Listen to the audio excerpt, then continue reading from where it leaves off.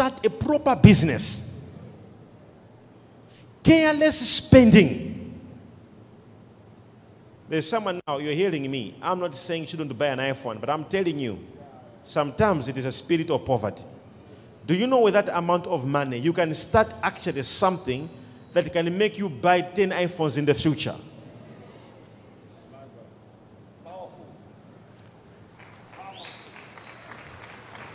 Careless what? Careless spending. If you see yourself, all the times when you have money, you just want to luxury. You want luxury. When you have money, luxury. Just know there's a spirit. All this spirit, what it will do, it will create a want that you must use your money, and when the money is finished, you are broke.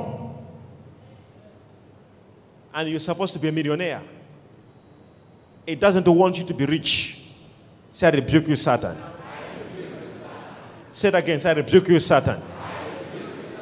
It is a spirit of poverty.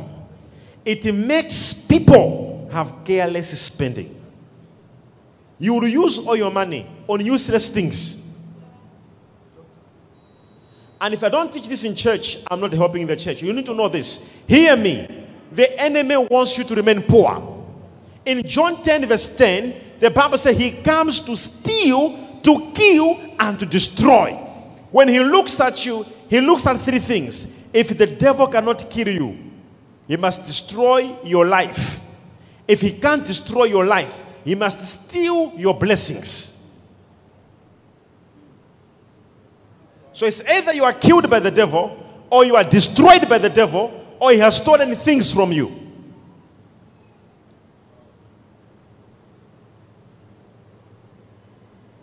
Careless spending.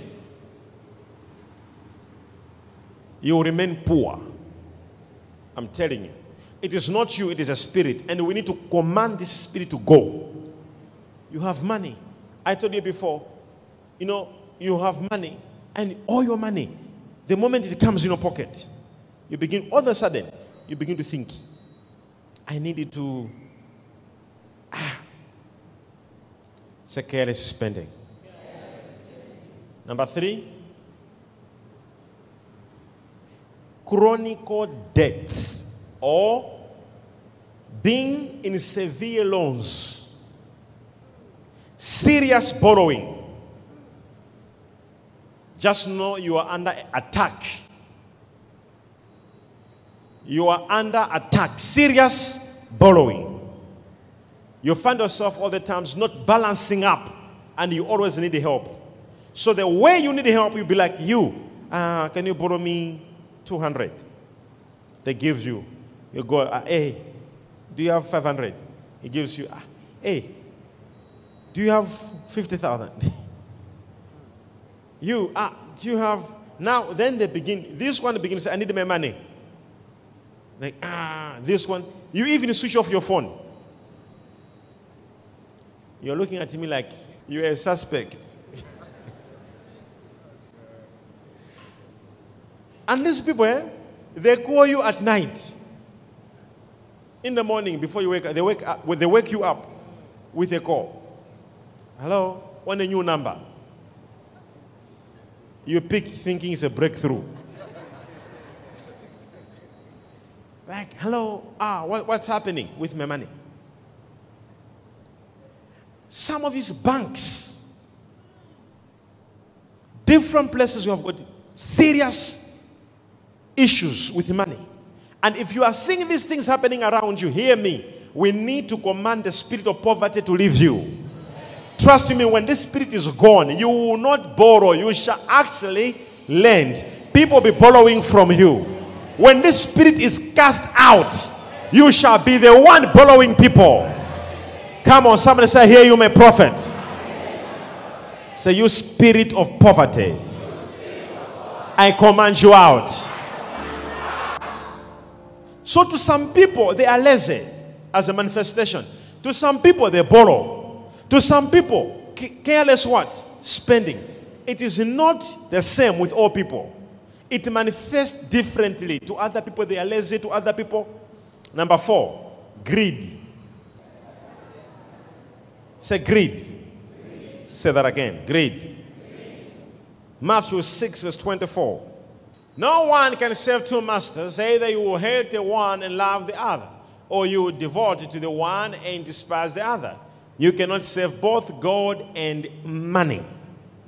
Very important scripture. Ecclesiastes 5 verse 10 and verse 13. Whoever loves money never has enough. Whosoever loves what? Whoever loves wealth is never satisfied with their income. This too is meaningless. This greed I'm talking about, it is the love of money. You are never satisfied. All you want is money. Somebody say greed. You have this thing of not being satisfied. All the times all you want is money. If this thing is happening on you, just know you are under attack of the spirit of poverty. It will make you start loving money. There is a difference between loving money and what? And using money. Do you know money? Do you know money? There are people who actually love money. Like, I love money. Anyone who loves money, I'm promising you today, anyone who loves money, money hates them. You should notice this. People who love money, they never have it.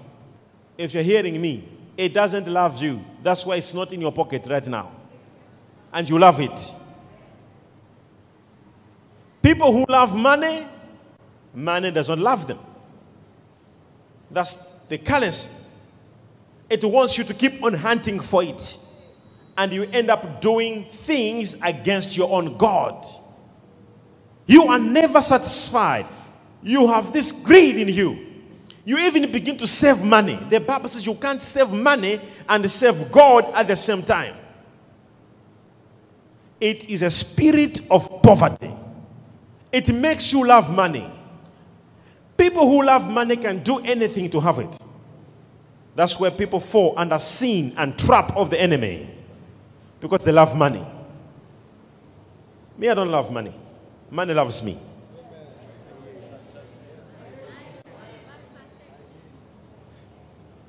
Even if I change my address, it will follow me where I am.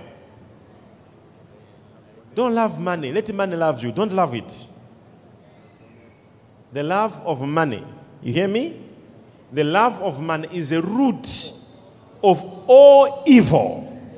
And the people who love money have a spirit of what? Do you hear that? All the times, if you know that every time you sit like this, all you're thinking is, money. Don't love it. Let money love you. God made you to be a person in command. Adam was in command. God said, a man shall dominate. You have dominion and dominance over money. Not money having dominion over you. It's a vice versa. It's like it defeated you. Can you imagine you sitting in your room, in your house, and thinking, I don't know what to do. What's the issue? You are defeated by money. You can't get the money. That is an error. You are anointed by God to rule money, to have dominance and dominion over money. What is making you not to have dominion over it? It is a spirit of poverty, because it wants you to remain under the authority and control of money. So you are controlled by money. What money wants you to do, you find yourself doing it. So you are being remote controlled by a spirit of poverty, by making you love money so that it can control you, since you are under the influence of money. People who rule money, they control it. All billionaires in the world, they are not controlled by money. They control the money. The person who made a bank, or the owner of the bank right now, is not behind the reception or the till serving people. He's not even there. He's in his house sleeping.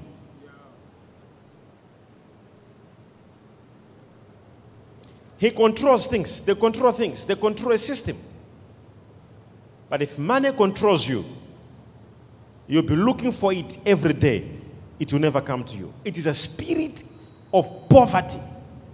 I want you to raise up your two hands and say, I command you out of my way. Say loud and clear, I command you out of my way. I command you out of my way. Say in the name of Jesus. In the name of Jesus.